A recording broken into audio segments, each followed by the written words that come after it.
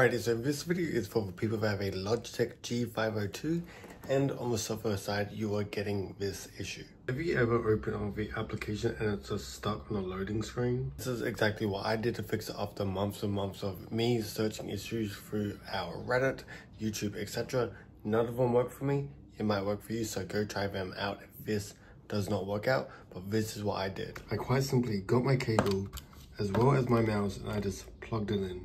Like so, just plug it in, and if it's not working currently, just simply close down the application like so. For me, then it just booted up like normal, and if we take out the cable, and plug it back into the USB adapter, and obviously make sure that your mouse is on, it should be working for you. So this is what I did, so if it fixes your issue, then definitely comment that down below, because if it helps, that's cool. But if this issue did not help you, then I definitely recommend going on Reddit, YouTube, and looking for other types of ways you can fix it, because none of them worked for me and this worked for me.